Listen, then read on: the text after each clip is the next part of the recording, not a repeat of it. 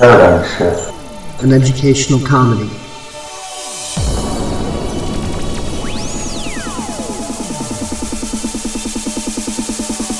It's not a cause, not a movement. It's not a social group you can slap a label onto.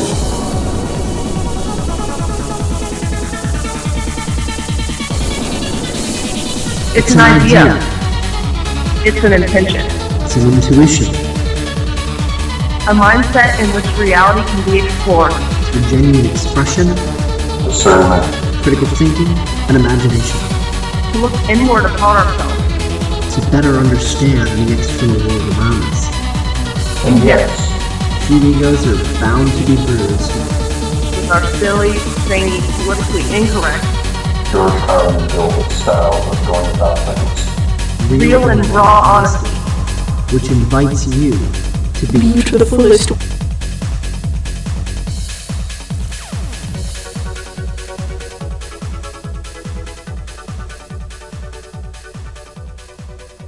As Ron said, my name is Paul Roy. I just moved back to the United States. I've been living in Costa Rica for the past half of a decade. Things have changed a lot since I came back. Yeah, I wasn't here for 2008. Have you? Yeah, my portfolio went, but I didn't notice. So I want to thank you guys so much for having me. I came back to the United States specifically to do public speaking. I realized that I've been kind of running from myself. I had always known that this was what I was supposed to do. Have you ever felt that you just weren't worthy to be doing something, that you know that in your heart who you are, and you just don't think that you're good enough for it? That was me. That was me running down in Costa Rica. I lived up on top of a mountain, didn't have a Facebook page, lived with dogs and hippies in a goat shack. Life is looking up a little bit right now. It's pretty cool. So yeah, once again, thank you so much. Thank you for being here. Thank you guys for being Rotarians. It's really special to see just how many people care about their community, just how many people love to serve. It's really, really special to me. And this is exactly the kind of group I love to address. I'm here today to talk to you about leadership. I normally have a podium, so I get to put my notes over there and maybe over here pontificating. But I'll just carry my notes this time around. My mission is to develop leaders. When I was down in Costa Rica, I saw lots and lots of people. I saw missionaries, people in secular groups, and their true desire was to go down there, help people, raise people up. And they failed at it. They failed miserably because they didn't have any leadership skills. I remember that there was this little town close to where I lived, and in this town, the major source of the economy was people who sold their children. That was how they made money. It's an ugly truth that that sort of thing exists in the world. And over the course of about 10 years, many people had come down there. They had tried so hard to change that, to help lift these people out of poverty, to help them to understand that there was a better way. And all of these people, even though their cause was really good, couldn't get anybody behind them because they didn't have a single piece of leadership skill. Well, about 3 years before I left Costa Rica, a very strong leader came in. And this was a person who was unlikely to succeed. They didn't have the backing. They didn't speak the language that well. They didn't know the community. But because they were a good leader, they were the one who was able to lift this town out of poverty. Within 3 months, they succeeded in doing what 10 people had done over the course of 10 years, but they had not been able to do. So that's why leadership is so important to me. That's why I'm here to talk about it.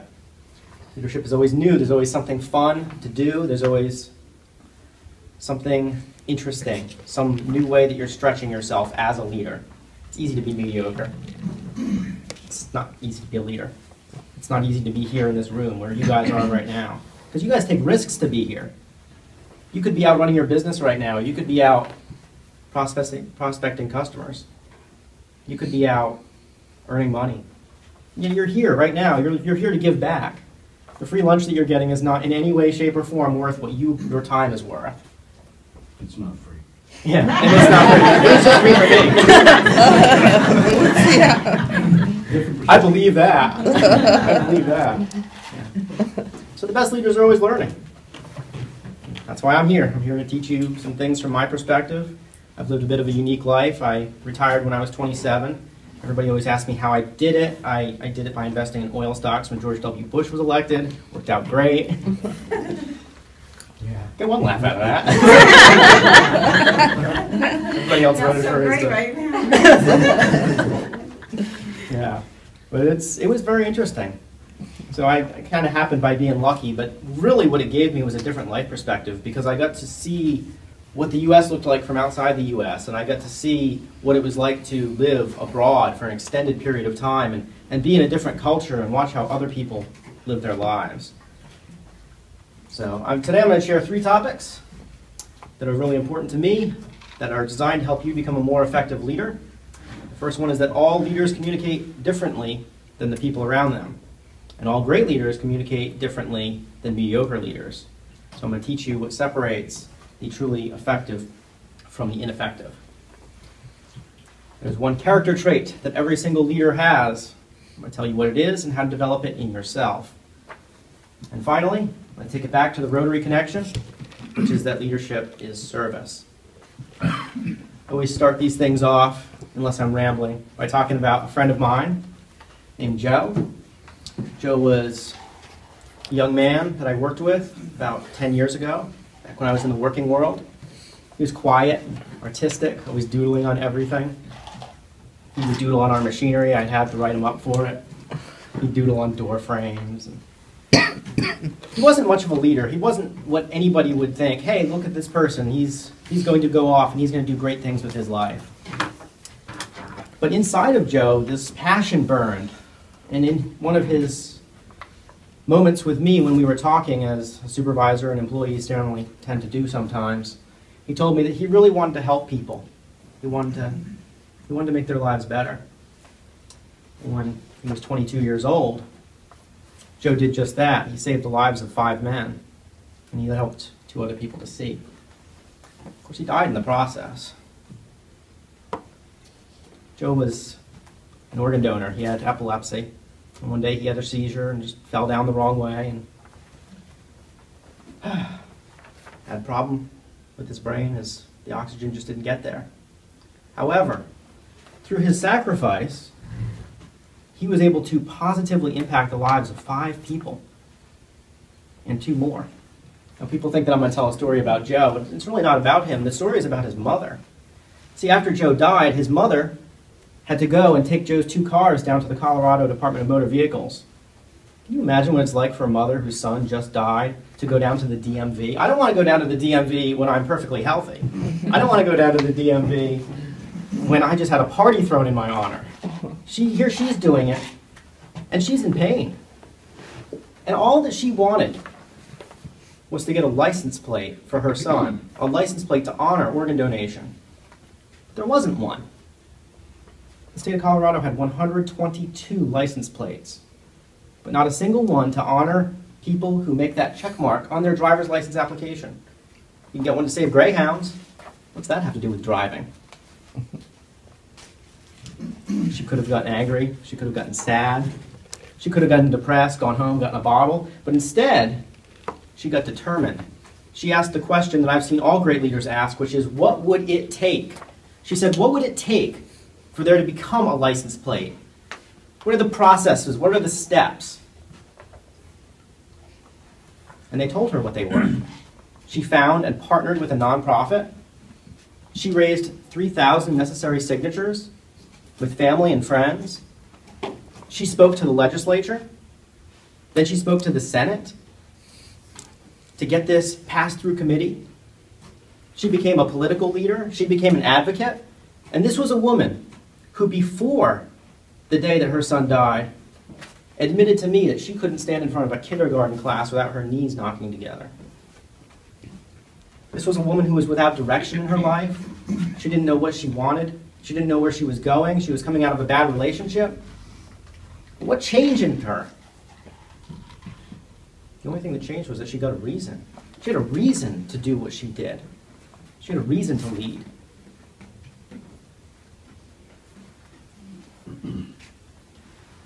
When you lead people, you need to tell them why they need to follow you. You don't need to tell them what they should be doing. You don't need to tell them how you're going to do it. You don't even know how you're going to do it. Let's face it, you guys are all in business. Did your plans come out exactly the way you thought they would? Did your business happen the way you thought it would? Mine sure didn't. The businesses that I thought were going to be successful went right into the ground, and the ones that were totally unlikely just shot up in value. I didn't even know that I was going to be here today until 2.5 hours ago. Yeah, you're on. Yeah. So she had a reason to change. She grew into that leadership role. She grew into that success. She wanted to honor her son because she could feel the person who got her son's lungs. She could feel him breathe, and she knew that a little part of him was still alive. It's beautiful. And it's important to understand, if you're going to lead anybody, even the most unlikely person can be a leader, and all they need to know is why they're doing it. It's what separates effective leaders from ineffective leaders. Ineffective leaders tell you what to do, they tell you how to do it, they tell you when to do it, they tell you how to do it, they don't tell you why to do it, they never tell you why. If you look at all the most effective leaders in history, they tell you why. Has anybody here heard the Martin Luther King I have a 3-point plan speech? I didn't hear that one either. He had a dream. People cared about his dream. They didn't care about his plan. He wasn't even a great planner. He was a great dreamer, though. They cared about his dream. And they'll care about your dream, too, if you tell people why it's important. I've seen it in little things. I've seen it in charity. I've seen it in philanthropy. I've seen it in business. I've seen it in military stuff. You tell somebody why to follow you, and they'll follow you. I touched on it briefly, but I just came back to the United States. My bills went from being $200 a month living in Costa Rica to, I think my car insurance is $200 a month now. And one of the first things that I did when I came back to the US is I thought, I should probably find a way to make money, because otherwise I'm going to go live in a box. And I dress too nicely to live in a box. And I started thinking about what it is that I wanted to do. I thought, I'd like to help people with their finances. I want to help people to grow financially. I started looking at financial service companies, and I interviewed at a ton of them, and I got offered jobs that I thought that I must be clinically insane to turn down, because there was always something missing. And that something that was missing, I discovered later, was that they didn't have a reason. They would tell me about their compensation plan. They would tell me about all the amazing money that I would earn, but they never told me why they would do it. So when I finally found a company that started with why they do it, I thought, well, I can get behind that vision. The company that I eventually signed papers with did not offer me the most money. They did not have the nicest office. They did not have the nicest compensation plan. They do not have the nicest advertising. What they do have is a vision that's cohesive with my own, and that's why I let them lead me. So on January 1st, 2010, the state of Colorado introduced the Donate Life license plate. This was 2 years to the day of her son's death. The same year, Joe was honored on the Rose Bowl Parade float for Donate Life in a florograph, which is a picture that's made out of flowers, which I think is pretty cool. I want one of those. That would be neat. It was because of her efforts and the efforts of the people who followed her. Over 67% of Coloradans have now checked yes for life. That's the highest in the nation. It all started with one woman and a reason. One very unlikely woman and a reason. She had something else as well. She had this one character trait that every great leader possesses, and that every inefficient leader and ineffective leader has not yet developed in themselves. I had to leave the country to figure out what it was. It took me 32 years to figure out what it was. I mentioned before I was 27, I was retired, I was living in Costa Rica with other people who had bought oil stock. And my lifeline to the United States was this little piece of plastic, it's about that big, ATM card. Because I can't work, I'm a tourist. I could own a business, and I did. But my lifeline, my true lifeline, was my ATM card. And one day, my ATM card stopped working. Ever had that situation? It's really inconvenient. Let me tell you how inconvenient it is when the nearest bank branch is 6,000 miles north of you. It's really, really bad news. I was running a restaurant. My restaurant was kind of making a little bit of money, but not really. I spent the last 6 months of my life trying to make this thing work. And I always knew that if I couldn't make payroll, I could just go to the ATM. The ATM's got my back. Just pull money out, no problem. Well, that didn't happen anymore because I called my bank and I said, what can we do to fix this? And they said, just come into a local branch, sign this signature card, it'll all go away. You'll get your ATM card turned on again. And I said, well, what if your branch is 6,000 miles north of me and you took all my money, so I'm going to have to walk? And they said, well, we can't help you. It's going to take 3 weeks at least to solve this problem. Well, that was an issue for me because payroll was due in 2 days, and I didn't have the money to pay it. And taxes were due in 5 days, and I didn't have the money to pay it. And the electricity, which is really expensive in Costa Rica, was due, and I didn't have the money to pay that either. And I was in a bind. So I got something. This thing started to exist in me that had never existed before. And it's faith. I'm not talking about religion. I'm not talking about going to church. I'm not talking about God. I'm talking about faith. Faith in your own abilities. Faith that you can do it. Faith that what you're doing is right. I got faith really fast when I started to realize that even though I didn't have access to any of my money, all of a sudden my creative brain kicked in and I figured out how to sell more hamburgers fast. For the first 6 months of my business, I had spent $30,000, which is the rough equivalent of $300,000 in the US. I had spent about $30,000 on this restaurant and failed miserably at it. And the next week, I spent nothing, and I managed to turn it around. Because my safety net was gone. I had to have faith in myself. I had to have faith that I could do it. I had to have faith that my ideas were good. I had to take risks. Because it was either take a risk or definitely not make payroll. It was either take a risk or definitely not pay my taxes. Definitely get booted out of Costa Rica. Which I liked living there. I didn't want to get kicked out for non-payment of taxes. So I developed faith. And as a leader, you also have to develop faith. You have to believe that your vision is already real. Because if it's real up here, and you believe that it's real up here long enough, it will eventually be real out here. And you have to believe that. Because if you don't believe it, nobody's going to follow you. The people who failed at running charities in Costa Rica were people who did not believe that they could do it. They said, well, we might be able to do it if we get $10,000.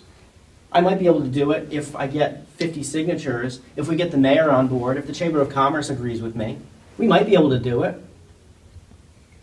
The people who were really effective were the people who believed in themselves.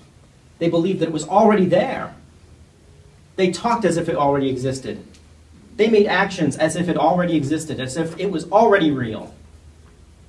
And it's so important to understand that you need to have faith, not just in yourself, but in your vision, whatever it is.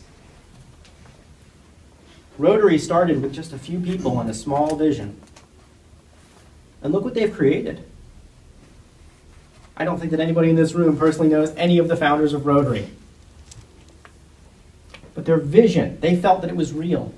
And they knew, before they even started it, that one day something like this would exist, that someday local clubs would exist that would serve their local communities. So it's so important that you have the vision, that you have the faith, that you believe in what you're doing. Because if you don't believe in what you're doing, I'm not going to believe in what you're doing either. Are you a business owner? If you are, you need to believe that you've already crushed your competition. Are you in politics? Your opponent is already defeated. Are you doing a charity? Then what you want to affect in the world has already taken place. And you just continue to take small steps, small actions every day to bring it into reality. So how do you develop faith? You do it by stepping outside of your comfort zone and then surprising yourself with how good you are. That's how you do it. You step outside of your comfort zone. I'm outside of my comfort zone right now. I normally take 2 days to prepare for a speech. I say it in the shower. I say it in the bathtub. I say it to my wife until she wants to kill me. Ron called me 2.5 hours ago. He says, hey, I need you to speak at Rotary. Can you do it? Yes, sir. I can do it. Did I know that I could do it? Well, not until I'm done. I have faith that I could do it. I'm outside of my comfort zone right now. And it's so powerful to be outside your comfort zone because not only am I demonstrating to myself that something that I didn't know is possible, I'm demonstrating it to other people too by my actions. So step outside your comfort zone consistently. When your comfort zone gets bigger, step outside it again. This is the secret to all successful people. They just keep scaring themselves.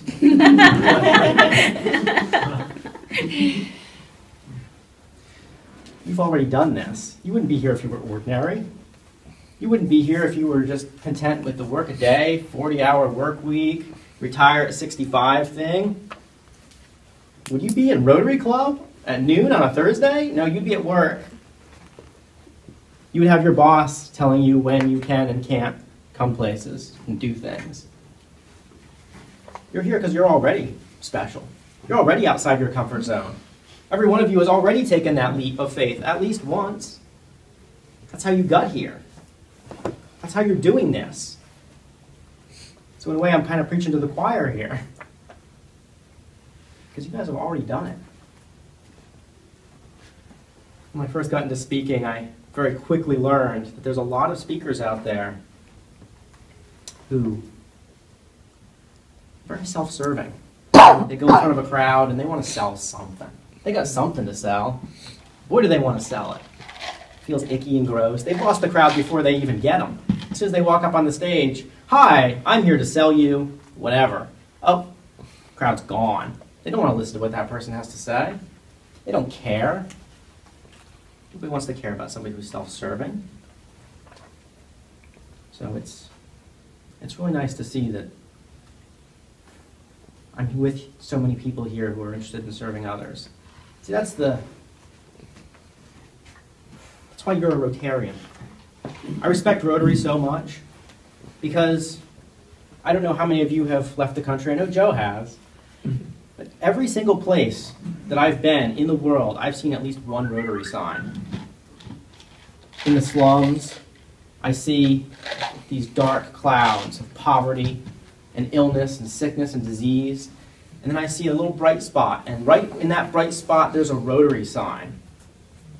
All over the world I see this. People in their individual clubs helping out, doing what they can in their local communities. I respect Rotary so much. I'm so honored to be here. It's wonderful. It's wonderful to be here. Thank you. Do you want to be a more effective leader? Then just learn to serve. Leaders are servants. A lot of people in the U.S. do not have the privilege of having personal servants, but when you leave the U.S., it's pretty common. Everybody, if you're lower middle income or better, you have a personal servant. At the very least, a gardener. Some people have a gardener, maid, cook. I learned a lot about leadership from watching my servants. I had a gardener. I had a cook. I had somebody who brought me coffee.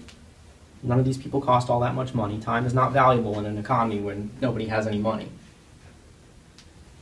The best servants were the ones that took care of my needs. The best servants were the ones who cared about me. The best servants were the ones who loved me, and I in turn loved them back.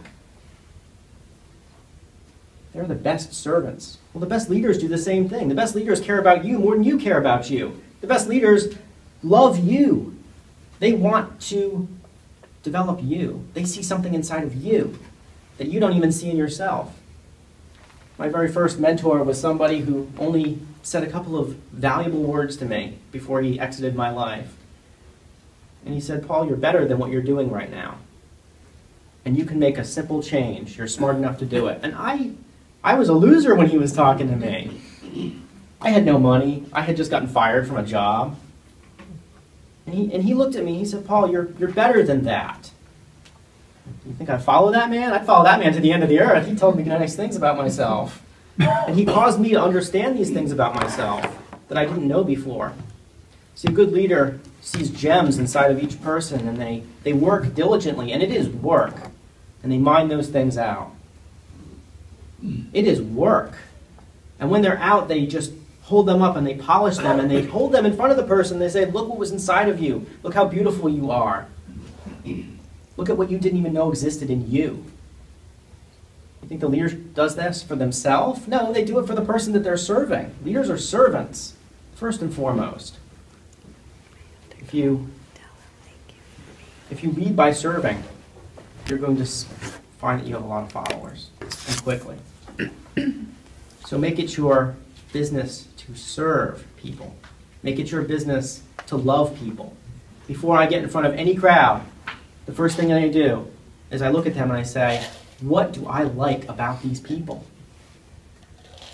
What do I like about them? And you should do that too. When you get in front of your employees, what do I like about them? When you get in front of your customers, what do I like about them? When you get in front of the people you think are going to vote for you, what do I like about these people? And speak from that place. Lead from that place. How can I serve them? How can I help them? It's so important. You want to be a truly effective leader? Learn how to be a truly effective follower first. Learn how to be a truly effective servant. Learn how to meet their needs. So, I guess I'll close it up by saying, start with why. Don't start with what, how, who, or when. Nobody cares. Start with why. Develop faith in yourself, and develop faith in yourself by stepping outside of your comfort zone. And finally, leaders are servants. And don't ever forget about that. If you serve first, people will follow you because they will believe in you. First, believe in them. Remember my friend Joe? When he was in first grade, he wrote a poem that he probably did not think would be presented to audiences all over the nation. He said, I think I'd rather be the sun that shines so big and bright than be the moon that shines because of someone else's light. I see the light inside every one of you guys, and I just want you to go out there and shine. Thank you. It's been an honor.